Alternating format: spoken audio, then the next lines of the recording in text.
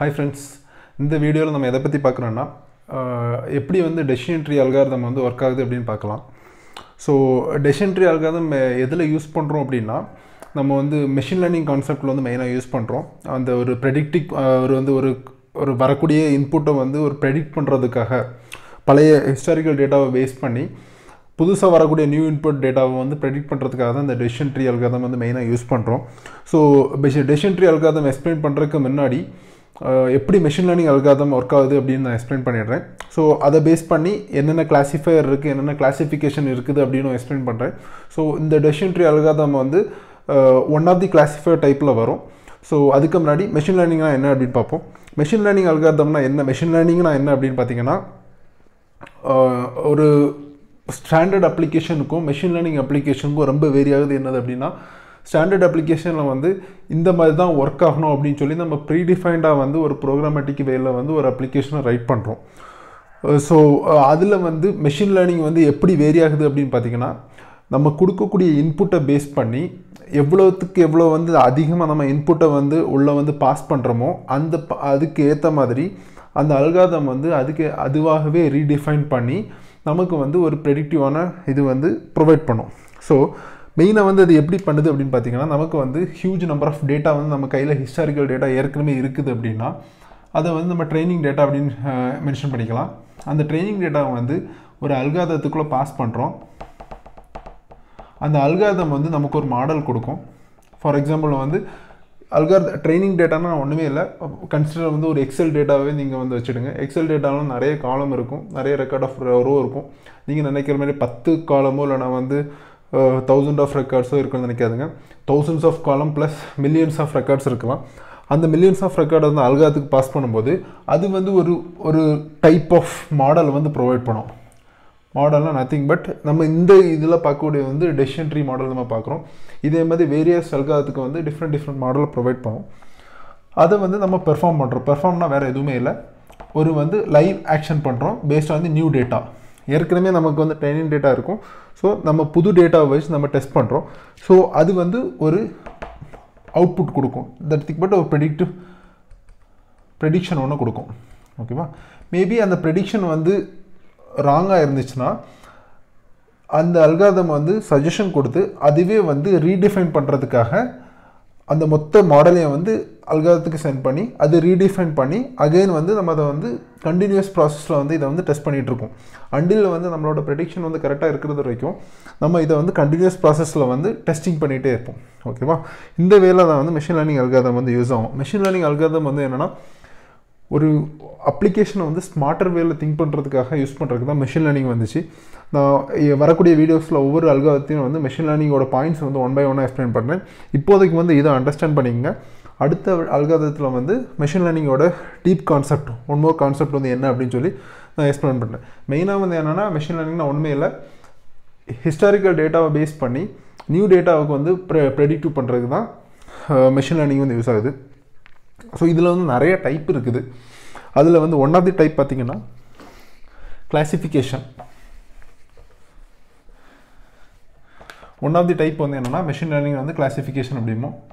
கிளாசிஃபிகேஷனாக ஒன்றுமே இல்லை, ப்ரெடிக்ஷன். இப்போ வந்து ஒரு ரியல் டைம் எக்ஸாம்பிளில் வந்து ஃபார் எக்ஸாம்பிள் நீங்கள் வந்து மெயில், நம்மளோட கூகுள் ஜிமெயிலே வந்து எப்படி ஒர்க் ஆகுது அப்படின்னு பார்த்தீங்கன்னா ஒரு மெயில் வந்து நமக்கு வருதுன்னா ஒரு மெயில் வந்து மெயில் பாக்ஸுக்குள்ளே இன்பாக்ஸ் ஆகும்போது இந்த மெஷின் லேர்னிங் வந்து என்ன அப்படின்னு பார்க்கணும்னா ஃபார் எக்ஸாம்பிள்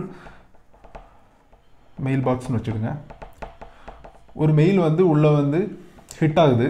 அப்போ அது என்ன செக் பண்ணோம் அப்படின்னா இது வந்து ஏற்கனவே இந்த மெயில் சென்ட் ஆகக்கூடிய சென்டர் வந்து நம்மளோட காண்டாக்டில் இருக்காரா இல்லையா அப்படின்னு பார்க்கும். சப்போஸ் காண்டாக்டில் இல்லை அப்படின்னா நான் காண்டாக்ட் பர்சனுக்குள்ளே போவோம். சப்போஸ் காண்டாக்டில் இருந்துச்சுன்னா அந்த மெயிலோடு இருக்கக்கூடிய சப்ஜெக்டும் பாடியும் ரீட் பண்ணும். அது வந்து ரீட் பண்ணிட்டு இதில் வந்து ஏதாவது ஒரு வல்னரபிலிட்டியான கண்டென்ட்ஸ் இருந்துச்சுன்னா if no it will go to inbox. If S vulnerability content ஏதாவது இருந்துச்சுனாலே இது வந்து என்னென்னா ஸ்பேமுக்குள்ளே வந்து மூவ் பண்ணிவிடும். ஸோ ஜிமெயிலில் பார்த்தீங்கன்னா நிறைய ஃபோல்டர்ஸ் இருக்கும். இதே கான்செப்டில் வந்து உள்ளே இருக்க ஃபேஸ்புக் ஐடியோ சப்போஸ் ஏதாவது அது ரிலேட்டடாக இருந்துச்சுன்னா அது வந்து ப்ரொமோஷனோ இல்லைனா வந்து என்டர்டெயின்மெண்ட் டேபுக்குள்ளே வந்து மூவ் ஆகும். அதே கான்செப்டில் தான் ஏதாவது இது நோ கான்டாக்டாக இருந்துச்சுன்னா அதே மாதிரி தான் இமிடியேட்டாக ரீட் பண்ணோம். கண்டென்ட் வந்து ரொம்ப நார்மல் வல்னரபிலிட்டி ஏதாவது கண்டென்ட் இருந்துச்சுன்னா உடனே ஸ்பேமுக்குள்ளே மூவ் பண்ணிவிடும். நார்மல் இது வந்து நார்மல் இன்பாக்ஸ்க்குள்ளே போடும். ஸோ இந்த வேலை தான் வந்து இதை வந்து கிளாஸிஃபை பண்ணுறோம். இந்த கிளாஸிஃபிகேஷனை ஒன்றுமே இல்லை வந்து ப்ரெடிக்டிவ் அனாலிசிஸ். ப்ரெடிக்டிவ்னா வந்து ஒரு மெயில் வந்து ஃபைனலாக வந்து இன்பாக்ஸுக்குள்ளே போகணுமா இல்லைனா ஸ்பேமுக்குள்ளே போகணுமா, அதுதான் வந்து classification. அப்படிமோ S R no question. For example நான் வந்து இங்கே போவேனா போக மாட்டேனா, ஒரு இன்புட் வரதை பேஸ் பண்ணி இது நடக்குமா நடக்காதா, மழை வருமா வராதா. ஸோ இதை தான் வந்து கிளாஸிஃபிகேஷன் அப்படிமோ. ஸோ இதில் வந்து இந்த கிளாஸிஃபிகேஷன் பண்ணுறதுக்கு வந்து டைப் ஆஃப் கிளாஸிஃபயர்னு இருக்குது. கிளாஸிஃபயர்னால் ஒன்றுமே இல்லை, டைப் ஆஃப் அல்காரிதம் தான் கிளாஸிஃபயர் அப்படிங்கிறாங்க. கிளாஸிஃபயர்னா என்னென்னா நம்ம யூஸ் பண்ணுற இந்த வீடியோவில் பார்க்குறது வந்து டெசிஷன் ட்ரீ அல்காரிதம். இது ஒன் ஆஃப் தி கிளாஸிஃபயர். இன்னொன்று வந்து நெய்வ் பேஸ் அல்காரிதம். இது வந்து ஒரு டைப்பு. ரேண்டம் ஃபாரஸ்ட்டு இது வந்து ஒரு டைப் ஆஃப் கிளாஸிஃபயர். அப்புறம் வந்து லாஜிஸ்டிக் ரெக்ரெஷன் சொல்லலாம், இது ஒரு type of கிளாஸிஃபயர். Then support vector method. So இப்படி நிறையா இருக்குது. இது வந்து எல்லாமே வந்து சேம் ப்ரெடிக்ஷன் தான் பண்ணுது. பட் என்ன டிஃப்ரென்ஸ் அப்படின்னு பார்த்தீங்கன்னா டெசிஷன் ட்ரீ பெஸ்ட்டாக, நெய்வ் பேஸ் பெஸ்ட்டாக, ரேண்டம் ஃபாரஸ்ட் பெஸ்ட்டாக அப்படின்னு பார்த்தீங்கன்னா எல்லாமே ஒன் செட் ஆஃப் மாடலுக்கு வந்து ஏதாவது சப்போஸ் டிஃப்ரெண்ட் செட் ஆஃப் மாடலுக்கு டெசிஷன் ட்ரீ வந்து பெஸ்ட்டாக இருக்கலாம், டிஃப்ரெண்ட் செட் ஆஃப் மாடலுக்கு வந்து நெய்வ் பேஸ் வந்து பெஸ்ட்டாக இருக்கலாம், டிஃப்ரெண்ட் செட் ஆஃப் மாடலுக்கு வந்து மாடல் மீன்ஸ் டிஃப்ரெண்ட் செட்டுன்னு சொல்கிறது வந்து டிஃப்ரெண்ட் செட் ஆஃப் டேட்டாஸுக்கு வந்து ஹிஸ்ட்ரி டேட்டாவுக்கு வந்து ரேண்டம் ஃபாரஸ்ட் வந்து பெஸ்ட்டாக இருக்கலாம், லாஜிஸ்டிக் ரெக்ரெஷன் பெஸ்ட்டாக இருக்கலாம், அதர் கிளாஸிஃபயர் டைப் வந்து பெஸ்ட்டாக இருக்கலாம். பட் நம்மளோட கோல் இல்லைனா நம்மளோட ஃபைனல் திங்ஸ் என்னதான் இருக்கணும்னா அதோட அக்குரசி என்ன அப்படின்னு தான் பார்க்கணும். இப்போ வந்து இருக்கக்கூடிய செட் ஆஃப் மாடலில் வந்து சேம் செட் ஆஃப் மாடலில் வந்து same set of historical data வந்து எல்லா அல்காரிதத்துலேயும் பாஸ் பண்ணும்போது டெசிஷன் ட்ரீ வந்து 90% ஆஃப் அக்குரசியும், நெய்வ் பேஸ் வந்து 95% ஆஃப் அக்குரசி, ரேண்டம் வந்து 70%, ஒரு லாஜிஸ்டிக் ரெசிஸ்டன்ஸ் 60%, சப்போர்ட் வெக்டார் வந்து 98 மெத்தட் இருக்குன்னா 98% ஆஃப் அக்குரசி கொடுக்குதுன்னா அந்த செட் ஆஃப் மாடலுக்கு நம்ம வந்து போக வேண்டிய கான்செப்ட் வந்து சப்போர்ட் வெக்டர் மெத்தடாக இருக்கணும். ஸோ இதை பேஸ் பண்ணி தான் வந்து நம்ம வந்து எந்த கிளாஸிஃபயர் வந்து சூஸ் பண்ணணும் அப்படின்போம். ஸோ மெயினாக வந்து என்னென்னா அக்குரசி மெயினாக பார்க்கணும். Accuracy plus engineering implementing method வந்து பார்க்கணும். அல்காரிதத்தை இம்ப்ளிமெண்ட் பண்ணுற மெத்தடும் பார்க்கணும். ஸோ எந்த அல்காரிதமே வந்து இது ஒஸ்ட்டோ இல்லைனா பெஸ்ட்டோ அப்படின்னு சொல்ல முடியாது. பேஸ்ட் ஆஃப் ஃபைனஸ் ஹிஸ்ட்ரிக்கல் ரெக்கார்டை பேஸ் பண்ணி ஒவ்வொரு அல்காரிதத்தை நம்ம சூஸ் பண்ணுவோம். ஸோ இதுதான் கிளாஸிஃபயர் அப்படிம்போம். கிளாஸிஃபயரில் வேறு என்ன அப்படி பார்க்கலாம் அப்படின்னு பார்த்தீங்கன்னா டெசிஷன் ட்ரீ, நெய்வ் பேஸ். ஓகே இதுதாங்க சார் நம்ம இந்த வீடியோவில் பார்க்க வேண்டிய டெசிஷன் ட்ரீ வந்து எப்படி ஒர்க் ஆகுது அப்படின்னு பார்ப்போம்.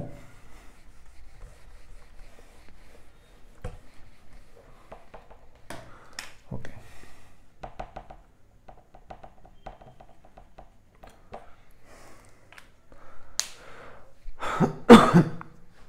ஸோ டெசிஷன் ட்ரீயை வந்து இன்வென்ட் பண்ணுற ராஸ் குவிண்டன் வந்து என்ன சொல்கிறாருன்னா அவர் வந்து இன்வென்ட் பண்ணும்போது பப்ளிஷ் பண்ணும்போது அவர் கொடுத்த எக்ஸாம்பிள் ஒரு டேட்டா வந்து இதுதான். ஸோ இதில் வந்து இது வந்து லாஸ்ட் 14 டேஸோட ரெக்கார்ட் இருக்குது. ஒரு for example Day 1, Day 2, Day 3 Outlook வந்து சன்னியாக இருக்கும்போது, ஹியூமிடிட்டி ஹையாக இருக்கும்போது, வீக்காக இருக்கும்போது ஒரு ஹியூமன் வந்து ஃபார் ஒரு எக்ஸாம்பிள் பர்சன் நீங்களோ இல்லை நானோ வந்து ப்ளே பண்ணுவோமா இல்லையா. ஸோ ஃபார் எக்ஸாம்பிள் சன்னியாக இருக்கும்போது, ஹையாக இருக்கும்போது, விண்டு வந்து வீக்காக இருக்கும்போது அந்த பர்சன் வந்து ப்ளே பண்ணலை. செகண்ட் டேயில் வந்து சன்னி ஹை ஸ்ட்ராங்காக இருக்கும்போதுனோ, ஓவர் காஸ்ட் ஹை வீக்காக இருக்கும்போது இப்படி வந்து ஒரு 14 செட் ஆஃப் ரெக்கார்டு வந்து நம்மகிட்ட இருக்குது.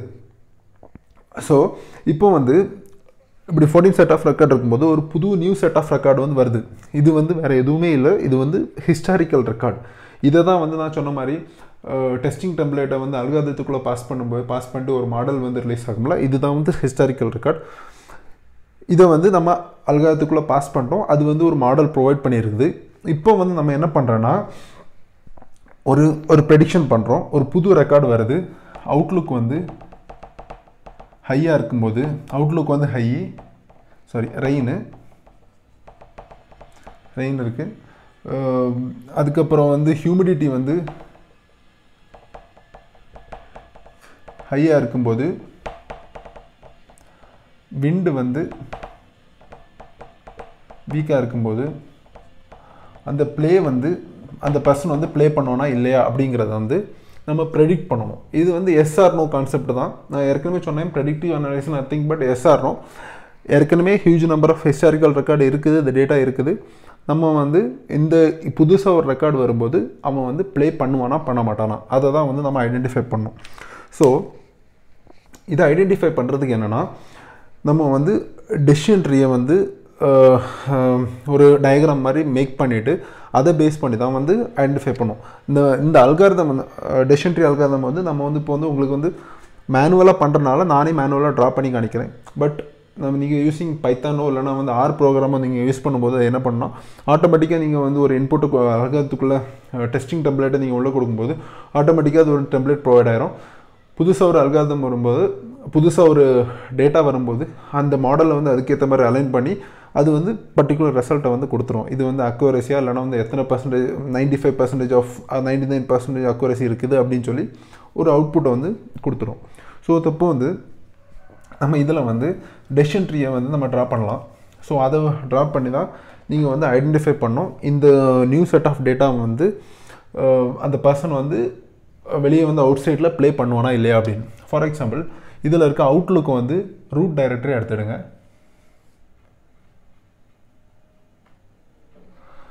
அவுட்லுக்கில் வந்து எத்தனை டைப் ஆஃப் கேட்டகரி இருக்குதுன்னு பாருங்கள். சன்னி இருக்குது, ஓவர்காஸ்ட் இருக்குது, ரெயின் இருக்குது, அவ்வளோதான். அந்த 3 டைப் தான் இருக்குது. ஓகேவா? ஃபார் எக்ஸாம்பிள் சன்னி, அதுக்கப்புறம் வந்து ரெயின், ஓவர்காஸ்ட்.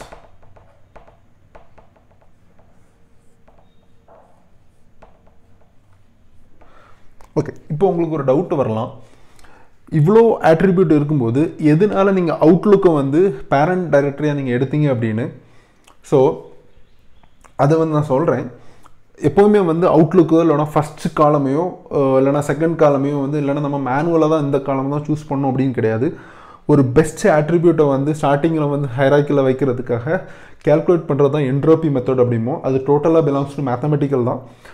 ஸோ என்ட்ரோபி வந்து எவ்வளோத்துக்கு எவ்வளோ லோவாக இருக்குமோ அதை வந்து ஃபஸ்ட்டு ஸ்டார்டிங்கில் வந்து ரூட் டைரக்டரியாகவும் அதுக்கு லீஃப் நோட்லேயும் அடுத்ததை 1 by 1 வந்து அரேஞ்ச் பண்ணுறது தான் வந்து நம்ம வந்து இந்த டெசிஷன் ட்ரீயில் யூஸ் பண்ணோம். ஸோ என்ட்ரோபி மெத்தடை வந்து எப்படி கேல்குலேட் பண்ணுறோம் அப்படிங்கிறத வந்து அடுத்த வீடியோவில் நான் உங்களுக்கு கிளியராக எக்ஸ்பிளைன் பண்ணுறேன். அது ஃபுல்லாக மேத்தமெட்டிக்ஸ் ரிலேட்டடாக இருக்கனால தான். ஸோ அதை வந்து இதில் போட்டு கொண்டு வந்து கன்ஃபியூஸ் பண்ண வேண்டாம் அப்படின்னால தான் ஒன்லி அல்காரத்தை பேஸ் பண்ணி நான் இதில் கொண்டு வந்தேன்.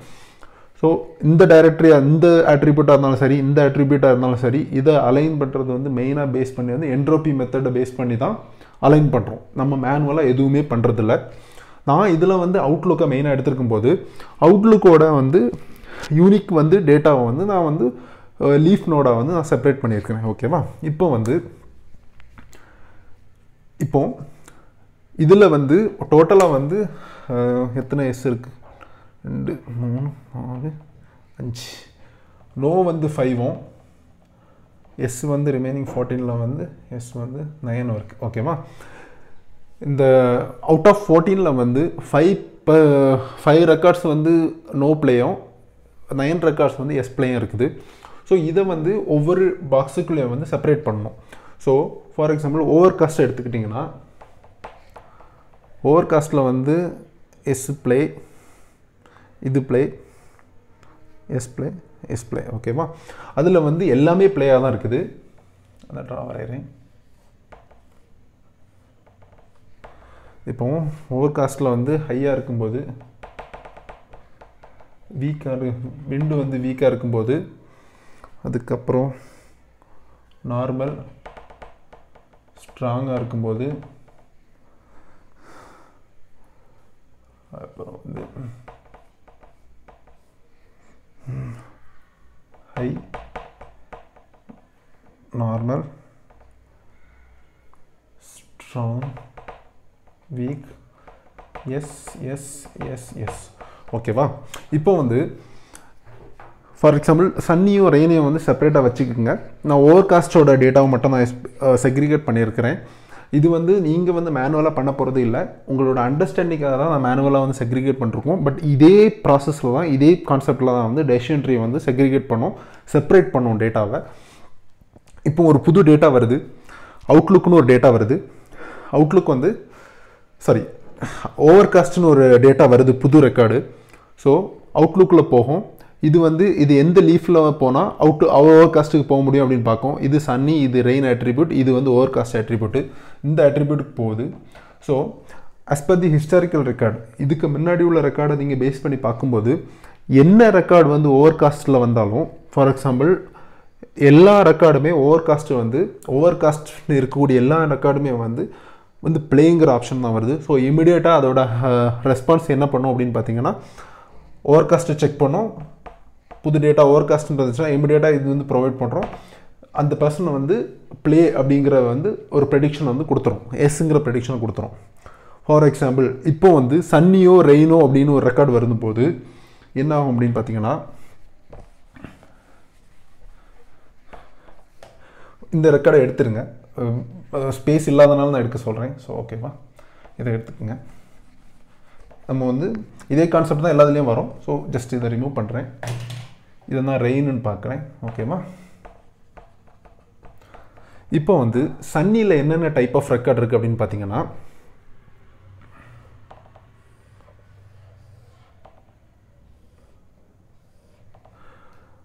ஹியூமிடிட்டி வந்து ஹை இருக்குது,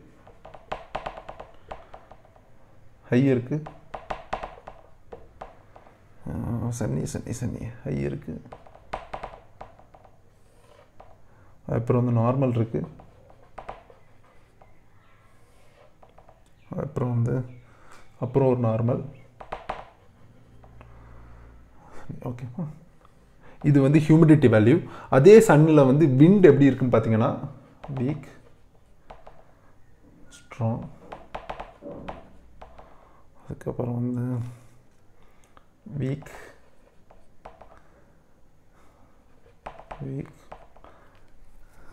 ஸ்ட்ராங். அதோட ப்ளே ஸ்டேட்டஸ் பாருங்கள். ஃபஸ்ட்டு வந்து நோ இருக்குது, ரெண்டாவது நோ, அதுக்கப்புறம் வந்து நோ, எஸ். ஓகேவா, இந்த மாதிரி செக்ரிகேட் ஆன அப்புறம் இதோட டோட்டல் இதை பார்த்தீங்கன்னா டிஃப்ரெண்ட் அவுட்புட் இருக்குது.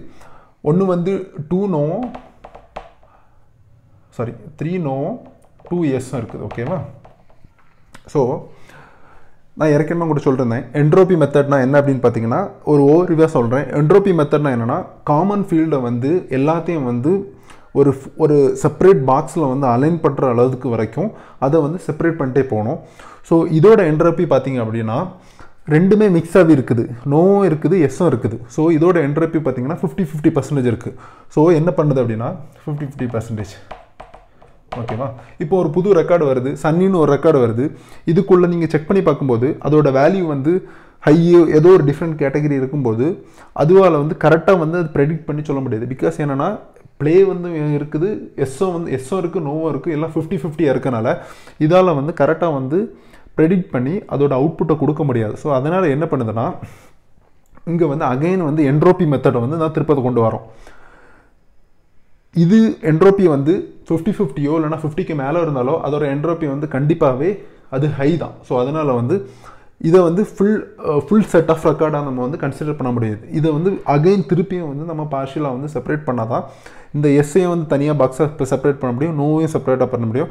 ஒன்ஸ் எஸ் நோ வந்து நீங்கள் செப்பரேட்டாக பண்ணிட்டீங்களாலே உங்களுக்கு தெரிஞ்சிடும், உங்களுக்கு அவுட்புட் வந்து ஈஸியாக ப்ரெடிக்ட் பண்ண முடியும். ஸோ அதுக்காக நான் என்ன பண்ணுறேன் அப்படின்னா, இதை வந்து ஃபர்தராக வந்து செப்பரேட் பண்ணுறேன். ஓகேவா, இப்போ வந்து நான் ஏற்கனவே சொல்லிருந்தேன், எந்த ஆட்ரிபியூட்டை சூஸ் பண்ணணும் அப்படிங்கிறது வந்து என்ட்ரோபி மெத்தடை பேஸ் பண்ணி தான் சொல்லணும். ஏற்கனவே அவுட்லுக்கை வந்து நான் மேனுவலாக தான் சூஸ் பண்ணேன், பட் என்ட்ரோபி தான் வந்து சூஸ் பண்ணோம். என்ட்ரோபி அப்புறம் சன்னியை சூஸ் பண்ணியிருக்கேன். ஓகேவா, சன்னி.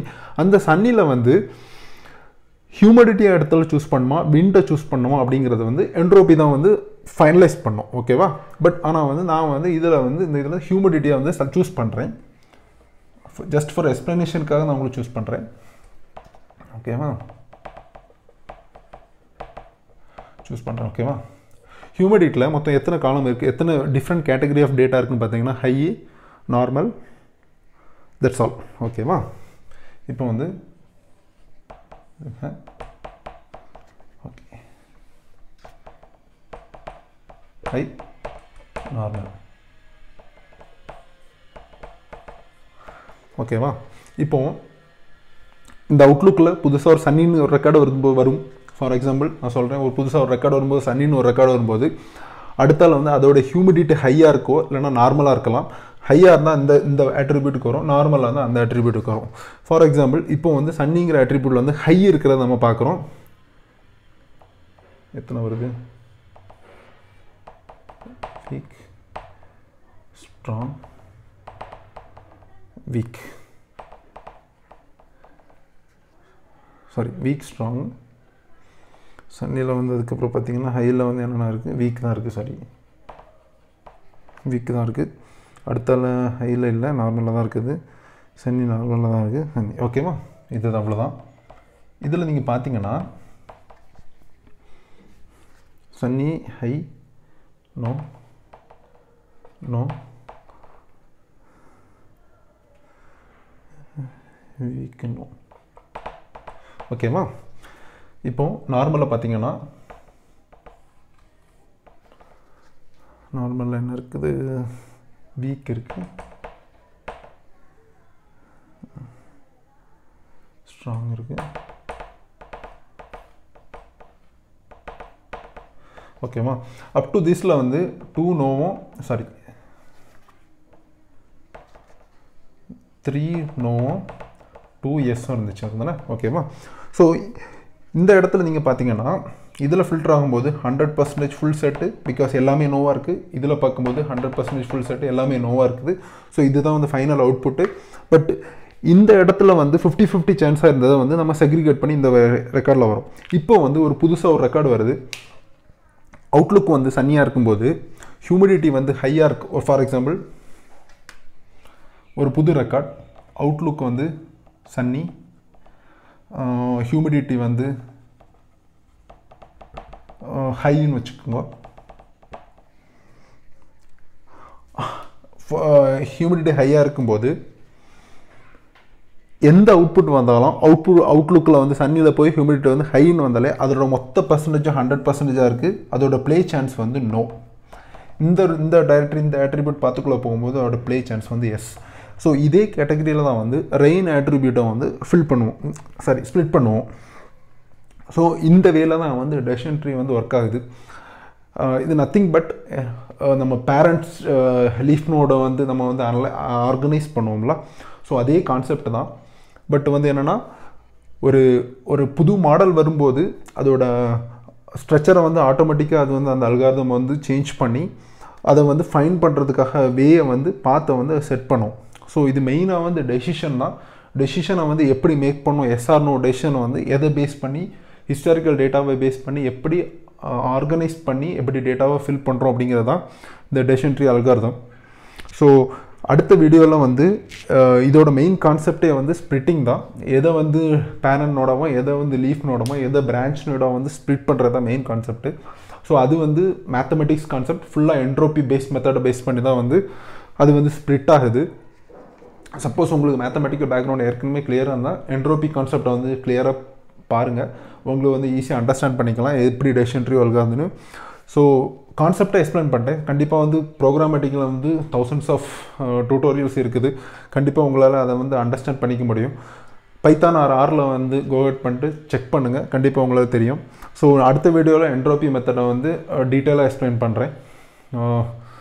Okay, thanks. உங்களுக்கு என்னோடய வீடியோ பிடிச்சிருந்துச்சுன்னா சப்ஸ்கிரைப் பண்ணுங்கள், ப்ளீஸ் ஃபாலோ அண்ட் கமெண்ட் பண்ணுங்கள். ஸோ அது வந்து என்னோடய அடுத்தடுத்த வீடியோ வந்து இம்ப்ரூவ் பண்ணுறதுக்கு யூஸ்ஃபுல்லாக இருக்கும். தேங்க்ஸ்.